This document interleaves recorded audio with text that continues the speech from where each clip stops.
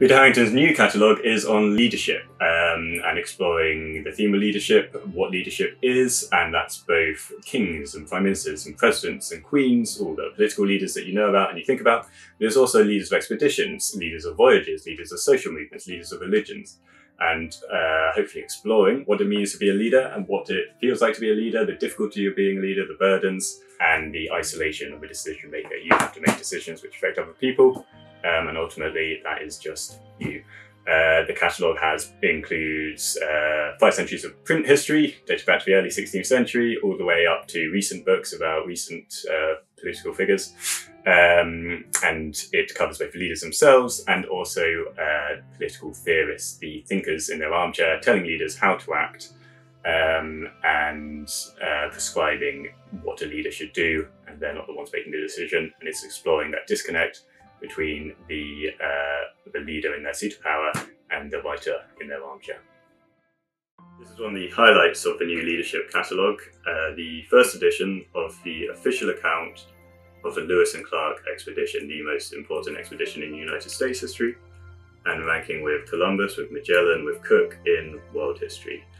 For the first time, an expedition went from the east coast of America to the west coast of America. It was initiated by President Thomas Jefferson, who purchased from Napoleon the Louisiana Purchase, which effectively doubled the size of the young United States. And the expedition was both to find out what they had bought and also to probe the possibility of future western expansion of the United States to the Pacific. And that is what the two men who led the expedition, Lewis and Clark, were instructed to do, to get to the Pacific and get back, and importantly, to try and find an all-water route. That means that you can get from the east coast of America to the west coast by water, by boat, and that would mean that the east and west coast of America really could be connected. And ultimately, that was one aspect they failed. They did not find an all-water route, and that form of connection they didn't succeed in finding. But in every other respect, this was an extraordinary achievement. The two men shared leadership, and that is something that you very rarely see. It break all the rules of military protocol. You do not have divided authority. You do not have two people sharing the same position, but that is what they did with Lewis and Clark. And the two men complemented each other very well. This huge and arduous expedition went off without any major conflict. There was no dispute. They fought off as of one mind. And the two men complemented each other's personalities. Lewis, as tragically is well known, was a depressive character, and before this book was published, he had committed suicide. But at least during the expedition, Clark, who was a much more steadfast character, could offset that aspect of his personality, and the two men were able to keep their group together, to face the hardships, the winter, the animals, meeting many Native American tribes, mostly leading these initial contacts peacefully.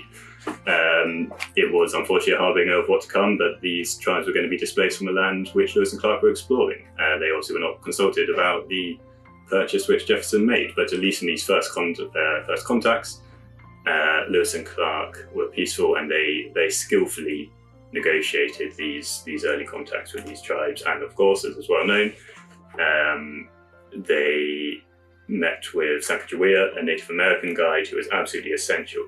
They made it to the Pacific. This map, which is one of the,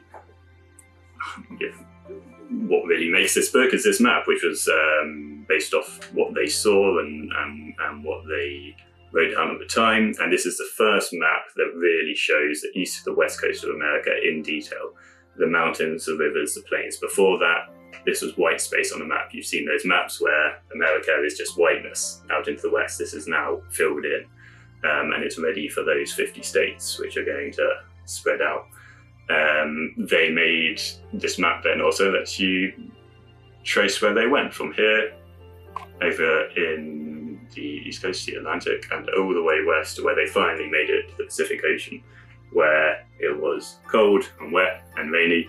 And famously, they called it Cape Disappointment, and they were there and was not seeing any kind of promised land, and they were waiting for a boat which never came, and they had to turn around and walk all the way back. But at that coast, they made a decision which I think is a credit to their leadership. They had to decide where to winter, and they put it to a vote. So the two men, rather than saying this is what we're doing, they let everyone on the expedition vote, and that was important. Firstly, you see the first known democratic vote on the Pacific Northwest. But it's also important because Sacagawea was there, which means it's the first recorded incident in American history where a woman voted. And also Clark took his personal slave York with him. And York was also given a vote on equal terms, meaning this is the first incident in history where an African-American took part in a democratic vote. Why does Lewis and Clark's expedition matter? Well, before they set out, America is a collection of eastern colonies clinging to the Atlantic. Its face is towards the Old World. Afterwards, they're looking out to the west. They saw the resources, the plains, the water, the mountains and minerals which would make America a superpower, and they set the trail that millions of pioneers would follow over in the 19th century, like them on foot, like them by river, and later by rail and every other way to populate America with people from the Old World and ultimately displace the tribes who, for many of them, the first time they knew of people from the Old World was when they met Lewis and Clark. An extraordinary achievement, a unique instance of leadership, because leadership is very rarely split. I mean, not a single nation today is run by two presidents or two prime ministers. You always have one leader, don't you? But they didn't. This expedition, they had two leaders, they shared leadership, and it was a triumph. And it's a different way of looking at how things could be done, and it proved a great success, and it's just enormously influential in American history.